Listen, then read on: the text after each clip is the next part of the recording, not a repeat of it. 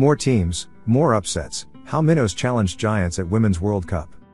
Skeptics said the tournament was not ready to be expanded to a 32-team format, but the results show otherwise. 4 years ago, when it was announced that the Women's World Cup would be expanded from 24 teams to 32, the idea was met with skepticism. At the time, Minnows Thailand had just been thrashed 13-0 by 4-time world champions USA, and many were concerned the women's game was not ready for a bigger pool.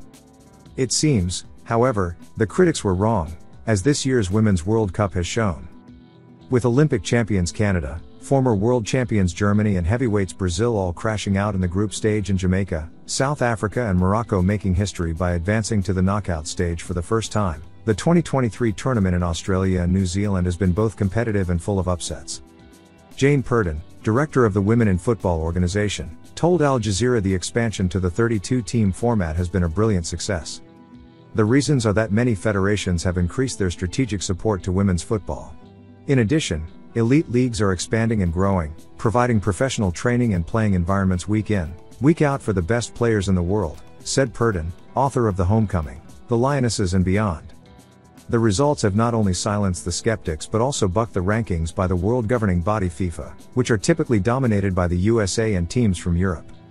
According to Lisa Neirotti, associate professor and director at the sports management programs at George Washington University, the accuracy of the rankings could be skewed because some of the low-ranked teams do not play as many games as other teams. A report, PDF, last month by the World Players Union FIFPro revealed that in the build-up to the Women's World Cup, European teams had played twice as many matches as those in Asia and the Caribbean over the past 10 months. Not all countries have women's professional football, so it could be difficult for scouts to evaluate players and teams accurately, Neirotti said. On the contrary, countries without women's professional football leagues have an opportunity for the national team players to play together more. They have been playing together for much longer versus teams where players come together for only short training camps and competitions. Overcoming adversity. While some low-ranked countries, such as 72-placed Morocco, benefited from the increased support from their federations, others excelled despite the off-field issues they are facing. Jamaica had to rely on a fundraising campaign arranged by the mother of one of their players to cover the team's travel costs, while Nigerian players were in a pay dispute with their federation in the lead-up to the tournament. Some federations deserve no credit for their team's success. FIFA should set minimum criteria for national federations' support of their women's teams and enforce them, Purdon said.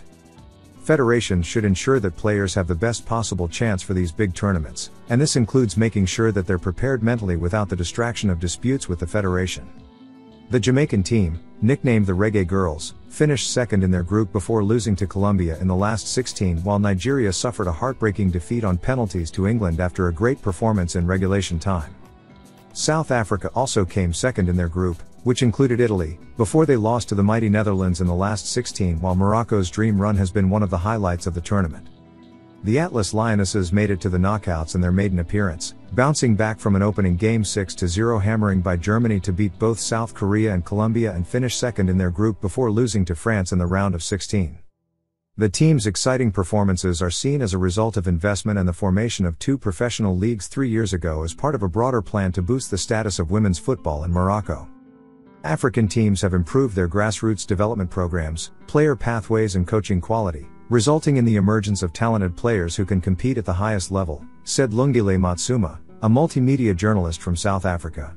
Also, the passion for football in Africa, combined with a strong sense of national pride, often drives teams to excel when representing their countries at major tournaments. Looking ahead, Neirotti said FIFA needs to push associations to ensure equal funding for both men's and women's football in the future.